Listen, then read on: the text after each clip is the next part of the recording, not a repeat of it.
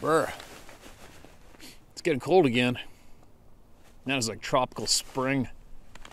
The past couple days, it's so weird, eh? When you go to that transition, especially when you live in the mountains, it'll go from absolutely extreme, freezing cold, Arctic conditions, and then the very next day, everybody's got a t-shirt on. But anyway, so I just took this poor old quad for a burn up out of the back 40. It's funny, this poor thing. I shouldn't say poor thing. These Yamaha quads, they go for frickin' ever. It's ridiculous. I don't know how many of my friends went out and dumped, 10, 12 grand on a brand new quad, and possibly went through a couple quads. And I've had this old heater the whole time. It's never, they just don't quit. I don't know why. And I'm not nice to my stuff. I'm not nice to trucks. Same thing with trucks. Friends always bug me, will you buy a brand new truck? And I'm like, what the hell for? I'm going to beat the shit out of it and use it for what it is. It's a truck. Same as a quad. Anyway, so where am I right now? That's the Mount Currie community back behind me. And for a couple of novelty points, that Lillooet Lake is straight back behind me in the valley. And just to my right, I might swing the camera up there in a second, but just to my right is where twice, last year, year and a half ago, twice a, quote, large male Sasquatch. The first person that told me it was spotted was from a logging truck. Log truck driver, a guy that works, anyway, either way, it's a guy that works the logger I know, directly told him that he saw this thing cross the road right there. Where are we? As the crow flies, probably. Basically cross the road right behind about, that looks to be about 700 yards, right there. And then again that July, August, even September, I was working a job site just up in Owl Ridge. You can Google that one up. Owl Creek. There's a few First Nations guys on the job site, and a handful of people in the community were at a bit of an uproar because probably the same one, blatantly walked from the Birkenhead River across that road right behind me. I think he had two hands full of fish, and walked right across the road in front of something like 4 adults and 4 kids or something like that, broad daylight, and just glanced at him like he owned the joint. For all you people that makes angry that I'm sharing that because you don't think this is true, well, sucks to be you. You don't have to accept the facts. So anyway, and even the teenagers around here, which I haven't spoke to them on this topic at all, and they have said numerous times, you do not go up here in the dark where I am right now. That's just the word of the street. You don't go up here at nighttime. There you go. I'll flash the camera up there and show you guys the backdrop here. But there's a long, long history of these beings, especially in this valley behind me. Basically every valley that connects to here. The Permanent Valley, the Sea to Sky corridor from Vancouver to Whistler, Whistler to here up the Pemberton Meadows, from here all the way out to Goldbridge, here to Lillooet, and here south, this drain behind me. If you look at it on the map, it goes all the way out to Harrison, ends at Harrison Hot Springs, right? And we all know the history down there. So everywhere I am in these connected valleys is basically a thoroughfare travel route, home, residency, whatever. Whatever it is what it is, and there is literally thousands of reports that go on right where I am and all around me. And there's no way out of it. There's nothing you can do to change it. There's no human being you can shame to change that. You can't assassinate anybody's character to change it. Nothing's going to change it. What is changing is the people becoming aware of the honest truth and the honest facts which are going on, right? But anyway, I'm sitting here on my comfy little perch. Didn't even have to hike today. Crazy. Well, let's see what I got. Besides, what is it right now? It is March 4th. It's March 4th. And just in the March folder so far, there's 107 unread emails which have been sent in to me this month alone, and I haven't copied them all. And I haven't copied them all for every single month previous either. It's a little crazy. Or maybe it isn't crazy. Maybe we're just crazy because we don't know.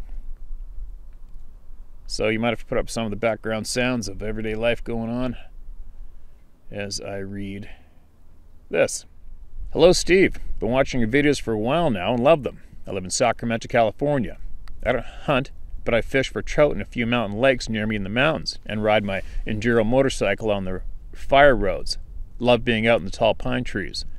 I love nature. We go up for the day to hang out sometimes and shoot our guns and bows, and during summer do some camping. One day, me and my daughter went out for a day scout at a lake called French Meadows Reservoir. It was a few years ago when the fires were nearby. We checked out the campground and kept driving around the lake. There's a stream on the right that fed into the lake, and I went for a swim in that creek that had a swimming hole. I was really on the lookout because we were pretty far out and didn't see no one all the frickin' day. We didn't carry our weapons then, but now I do. Anyway, we continued down the dirt road a little further and was standing outside the car just talking, and I felt the ground rumble. I'm like, Jackie, be quiet. Do you feel that? She's like, no. The next thing I know, something across the dirt road behind the thick trees went whoop, whoop, kind of loud. We just looked at each other and said, let's get the hell out of here. I've watched all those YouTube documentaries and have been learning about these creatures for over 7 years now, so I knew what those sounds were. Even when I went fishing at Stumpy Meadows Reservoir, I heard it was trying to sound like an owl. Right when I walked up to throw my poles out, it was on the side of the hill. It was like an alarm went off. Hoo, hoo, hoo, for like 2 minutes, straight and loud too. It couldn't have been an owl. It was like if I tried to sound like an owl, but louder. I left to grab something from the car, and when I came back, there's a couple of people fishing by me, and I said, did you guys hear that owl up there? They said no. So it stopped as soon as they arrived. I've also seen stick structures up in Mount Shasta, hiking to a waterfall in a lake called Castle Lake, which is on the north side of Castle Crags, a big-ass mountain made out of stone that looks like a castle. I also seen a strange stick structure across the river by Lake Tahoe. When we were cutting our Christmas tree, it was overlooking a camp. I think these things like to observe people.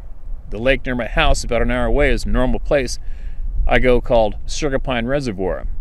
One day I went out and took my kayak out and just went across the lake a short distance to where the shade was. It was hotter than hell that day. I got out of the kayak, and my little dog William was with me, a miniature dachshund, and we were resting in the shade, and I was drinking a beer, and I started to look around, and there was sticks stacked in weird ways, and the bottom branches of the trees were pushed down to create a shelter. It looked like I was in their kickback spot, and maybe a lookout spot for them, because this spot was right across from the boat ramp and wasn't that easy for me to get to because it was kind of a cliff. I had a hard time getting out of the kayak and on land, but it was so hot I wanted shade, probably 100 degrees. Also, many times I've observed dead silence and will say to my friends, listen, where is all the squirrels, birds, etc.? I mean dead quiet a few times. Anyway, Steve, there's a few other things I've experienced and observed. It is not much, but it is, for me, it's enough to make me smarter when I go out now. I'll send you my photos I took of the structure I found. Have a great day. And keep those videos coming, Steve. Every morning I listen with my coffee. Thanks for listening, everyone. Nisa. Yeah, those are kind of different. I'll definitely add those in. And thank you very much for sending that in.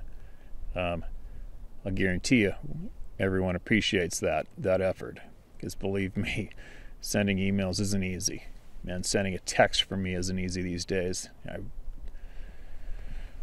Yeah. Almost looks like it wants to get rainy. I'm going to keep this ball rolling. What do we got? No borders. Oh, no, that's red. It's actually not Sasquatch related, and I got halfway through it and realized it wasn't. An important experience shared. Important right now because a lot of these people need to be heard, you guys. A lot. And people that are troubled, and that's who we're trying to focus on. Another from Louisiana.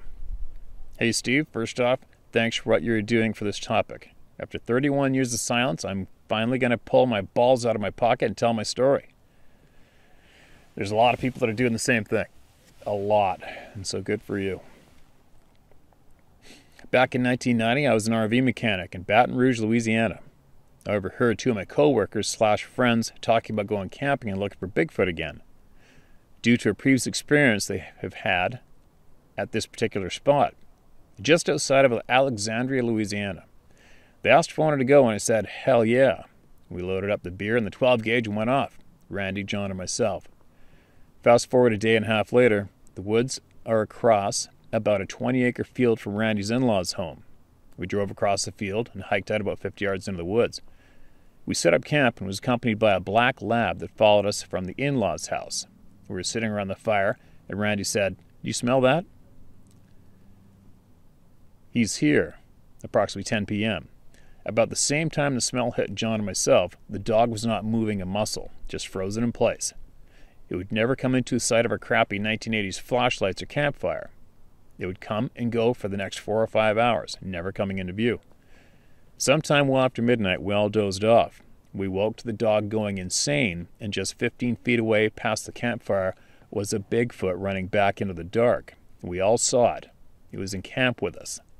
The dog must have said, "Screw this crap." He headed back to the house at full sprint and left us hanging.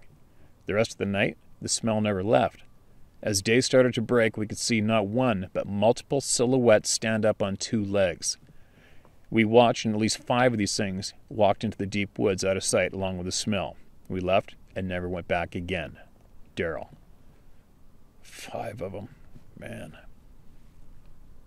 Okay, Daryl, thanks for sending that in. I appreciate it. And, that's one of the creepy points about these things is how they do that. I don't understand it. There's so many things that I don't understand because I understand a lot. I am so well versed with all the game animals around here in the Northern Rockies and where I guide. It's ridiculous. I know almost every single thing about them, what they do, when they do it, how they do it, and where to find them, and how they react to different situations. But it is absolutely beyond me why numerous of these beings intentionally creep up on us. I don't get it. I honestly don't get it. Because on average, your average experience and witness account, these things do not want anything to do with us when we see them, and they run like hell, like they're about to get assassinated. So it's just such a contradicting reaction. It's a contradicting thing, personality trait, whatever you want to call it. I just don't get it. How can something so big and so intimidating display that they do not want anything to do with us? They don't want to be seen by us. They especially do not want to be looked at by us. Yet, they'll turn around and crawl on their bellies right up beside us around a campfire. They're in a camp. It just makes sense, right? Tell me I'm wrong. But it just does not make... That's very, very confusing to me when you're trying to make sense of potentially make sense of these beings, right? But I think as we're probably all learning together, there is a lot more running around out there than just your typical Sasquatch being, right?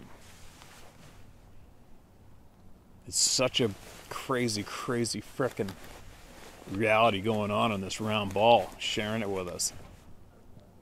It's so funny how many people will dedicate their entire lives to this topic too, right? It's pretty crazy to see the different reactions from different human beings.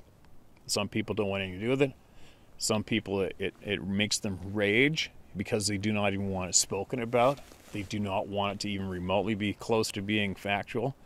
And then you get other people who dedicate their entire lives to investigating them, and they want to viciously attack other people who have already accepted the existence of these things, but they want to viciously attack them for not believing what they believe when it comes to exactly what these things are, or what they can or can't do. And then these people go at war with each other, right? Human beings are very peculiar. How many times have I said that to everybody? I'm actually more amazed at watching how human beings react in this lifetime than I am the fact that these things are real at this stage of the game. But anyway, let's see who's next. What's next? What are we? Who's got something we can learn from here? Family settings and food for thought. Dear Steve, although I'm not as qualified as some of the others that have sent you their tales of these beings, I figured I would throw in my chips anyway. I first want to say thanks for your efforts and stance on the topic. It's rare nowadays for someone to fight back, as it were. Too many people wearing blinders and not thinking about things. How to think, not what to think. Yeah? I hope this isn't too excruciatingly long if you do read it, but there have been quite a few events around us, and I'm going to try to hit a few of them, use grammar, and separate them to make them easier to read. If you want any extra details on anything, just throw me a message back. I'd be happy to help. And thank you so much for doing the grammar punctuation. My name's Brett Myers. I don't mind if you use my name.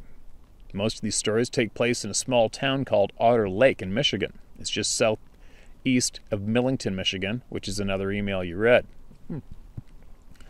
I spent much of my life in and out of the woods in an area between fishing and camping and adventuring. Growing up, my family used to tell me stories of my grandpa's campground back in the 70s, 80s near Columbiaville, Michigan, where a woman described a pair of bears, a big one and a little one, that stood watching her and her kids swimming in the lake.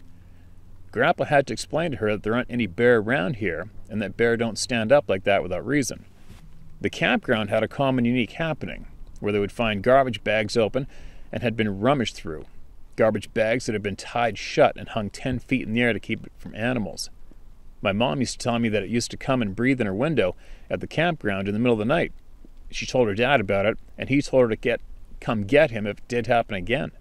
My grandpa served D-Day and wasn't afraid of much.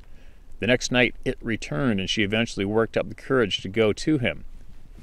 We went out to confront whatever it was, and nothing was there. The breathing stopped after that. My dad, right after he met my mom, was at the campground helping cut firewood with my cousin. They heard a scream from the south that sounded like a woman being skinned alive. It was loud and frightening enough to make my cousin almost leave my dad behind in the truck. My cousin is 6'7" and used to carry small engines around on his shoulders. My dad said he has never seen him that scared. In most recent years, I personally have had the being watched feeling many times, specifically when I've been working in my shop. One end of the building is open air and is maybe 15 feet from 80 acres of forest and swamp. I'm a bladesmith, working with noise-canceling headphones on and using grinders or hammering out a piece. People can walk up on you pretty easily. But when it gets late, I've been hit with a wave of stop, strong enough to pull my attention from my grinding and listening to music. It's always from that open-air end of the shop near the woods. I usually take that as my "it's time to go inside for the night" QU. But the real story is when my friend John and I were out at the shop working on a few projects, and we both noticed a subtle feeling of being watched from that end of the shop. He is a firm believer in the paranormal and tries to listen when things don't make sense. So we packed up and headed for the house. We both noticed that it was that eerie kind of dark that happens sometimes. So dark it seems alive, you know? We got to the front porch and stood talking.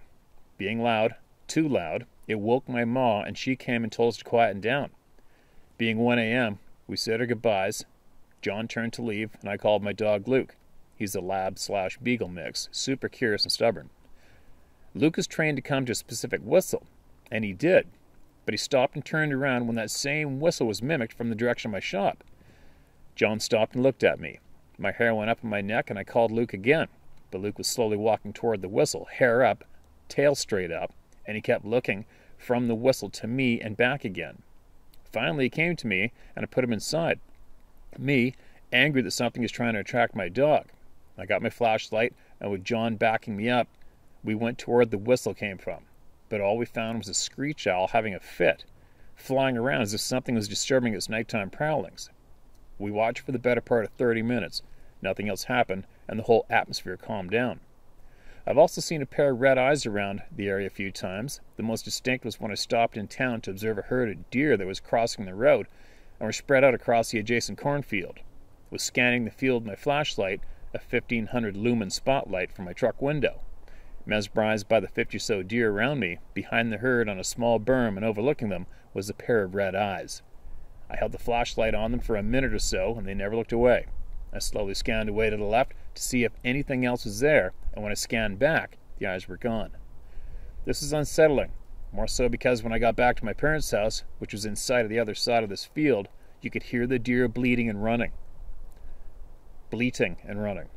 I don't know what it was or could have been, but it makes you think a little, if nothing else. Anyways, I won't keep you any longer again. Apologies for the long email. I can ramble on this topic for a good while. Wish you and yours well, brother. Keep up the good work. Much respect to you. Thank you for all you do. Sincerely, Brett Myers.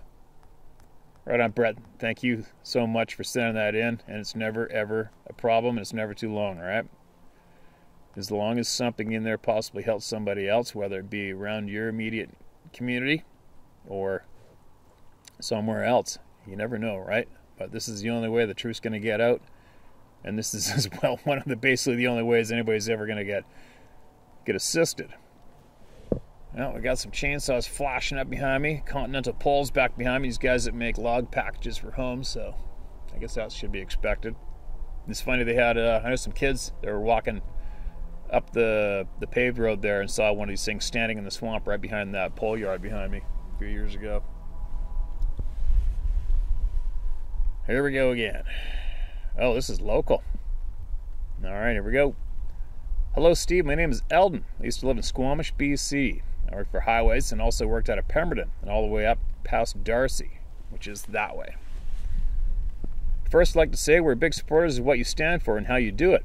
I can go on and on, but I'll get right to it. When I grew up, my family were big believers in Sasquatch.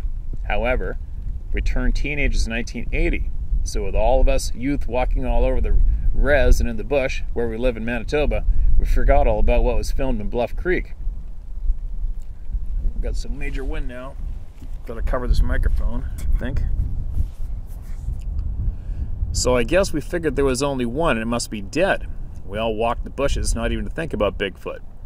So in 2002, I moved to Squamish. After seeing people in many places hiking or camping, or even living way out in the boonies of BC, I never gave Sasquatch a thought whatsoever. So one night, on my days off from Highways, I worked for a local trucking company that had a contract to haul supplies to Tupela and Port Douglas for the hydro project. That's straight down the valley behind me. This was around 2009, 2010 maybe. I was returning, and I was between Skookumchuck and the Little Lillooet Lake. I had a dual flat deck Super B tractor trailer, empty. It was about 1:15 and 1:45 in the morning. Beautiful black warm summer night in early July. You know that road along the river and how the bushes right up against the road, not much roadway for shoulders. Well, my last set of wheels at the rear end were locking up, starving for air. We had a shutoff valve before the wheels and sometimes it bounced closed. We always forgot about it because once back on the pavement it wouldn't happen. Anyway, I stopped my truck at this little single narrow gravel road. I take my tension bar just in case of cougars or a bear, I figure. It's all I had. It's a long way to the back of the tractor and two trailers. So I go back and crawl under to open the valve. You hear the brakes open up. Yes, I thought. All good. This wind's starting to rip. I don't know if this microphone's getting blasted too much wind or not. Let's try this. Yes, I thought, all good. Just as I was to finish that thought, as I was crawling out, that unbelievable ugly feeling came on me instantly. The feeling you hear many tell about. Scared like something is there behind me. I stood up. I won't look. I contemplated jumping up on the trailers and run to the front, but I realized I have to get down to jump in the rig. So being First Nation, and I don't know how to sing, or if I do try to sing, I sound like a sick dog probably, LOL. So the only noise I could make was to try to sing powwow song. And I don't even know how to sing that. But I started off to the front of the rig, bouncing my bar up the trailers like I was drumming. All the while was singing at high, almost yell. It seemed like forever to get to the rig, and leaves almost touching my face on my left. All the while I can sense this thing was right behind me, all the way. Eerie, ugly frickin' feeling. I made it in my truck. I put it in gear. Same time as I was taking off, I kept sounding the big air horn between shifts. I spit out of there, but not enough to make me crash. No way did I want to spend a night out there. No, I didn't hear anything. The rapids just giving her right there as there was lots of rain that week. It happened to my dad, that feeling. Him and I went to the old farm the time I felt nothing, but he did. I don't know how and why. All I truly believe was that if it turned around, this thing could have had me. It's funny this, remembering this experience after I heard you telling the story about a dirt biker that broke down across the river, and somewhere is like that around there, and somewhere is like around where I was. I told my honey, listen to Steve tell this story. I didn't say what it was about. Then after he said this dirt biker seen 3 Sasquatch across the river past a bridge, just after he said that, my honey blurts out to me, hey, isn't that right around where you felt the presence? You were on the other side of the river where those Sasquatches were. I said, yeah, somewhere real close to there, yes. Feel free to share my story. I know some of guys from highways or the guys who drove delivering for the trucking company will know about this experience because I told them all about it when it happened. I said, whatever you guys want to make of it, whatever. I'm just saying. I wasn't alone, and whatever was there wasn't normal. So just remember that when you go back there, as for me, I stuck to day trips after that.